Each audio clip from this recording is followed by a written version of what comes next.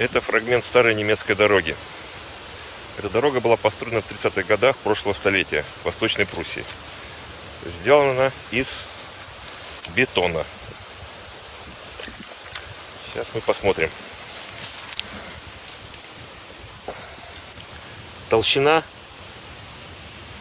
бетонного покрытия порядка 20 сантиметров. Как вы можете видеть, армирование не было предусмотрено изначально. Дорога делалась секционно. Вот одна секция, вот вторая секция.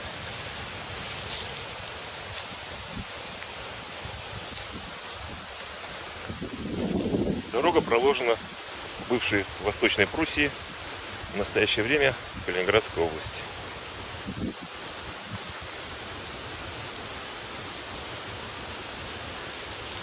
Это что от нее осталось.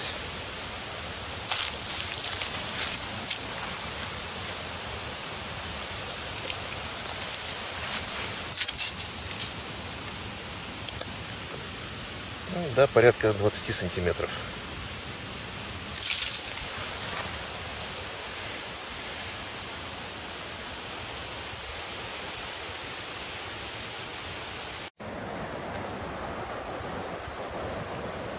Вот как выглядит на старой немецкой дороге 30-х годов, выполненных из бетона, колея от танка Т-34.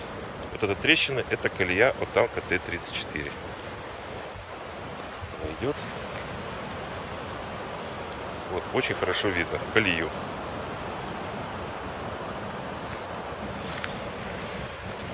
Это чтобы вы могли себе представить нагрузку, что делает колея от советского танка.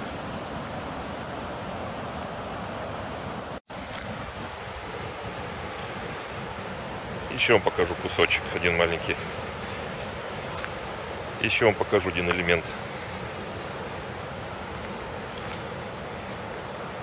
Делали ее в некоторых местах с ребристой поверхностью. Провал дороги. Напоминаю, что бетон не армировался. Всех благодарю за внимание.